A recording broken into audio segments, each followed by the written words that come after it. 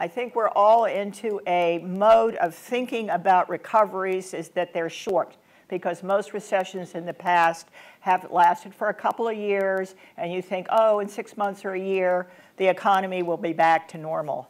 All of the evidence that I've seen suggests that this recovery is going to be very long and very sluggish. It could be 5 years, even under reasonably optimistic assumptions, before we're back to anything that you might call full employment. 5 more years? Five 5 years? 5 more years. So we're basically looking at an 8-year recession. We're looking at a Japanese 8-year sluggishness. We're looking at a Japanese type situation. Now, we don't know. Maybe I'm wrong. I hope I am.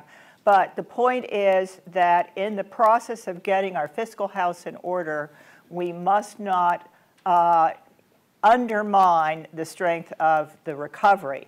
What does that mean? That means that we should have policies, including reform of Social Security, including reform of Medicare, including reform of the tax system in a way that raises more revenue, but that doesn't kick in right away. Second thing I would emphasize that Ron didn't mention is the need for shared sacrifice. You asked a minute ago, John, is this going to be painful? I would say it's going to be very painful. What we need to do is way beyond what anybody imagines. If you talk to the public, I've been around the country and talked about this in many different cities with the public, and they think all you need to do is to get a hold of fraud, waste, and abuse.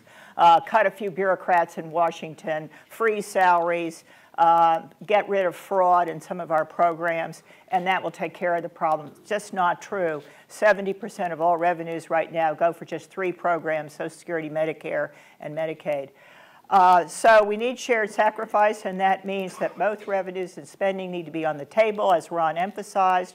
But I would then, he's been somewhat critical of the president, and I thought it was interesting when Ken Duberstein said, is this going to be a referendum on Obama, or is this going to be a debate about the role of government and about how we share the pain that we need to have in our future? And I think it has to be and will be in part about the degree of inequality we have in our society now. The Occupy Wall Street has put this issue on the table. The top 1% now gets 20% of all income in our economy. That's more than double what it was 30 years ago. And yet, when you look at Obama's likely competitors for the presidency, let's take Mitt Romney, because he's going to be the likely opponent, what is he proposing?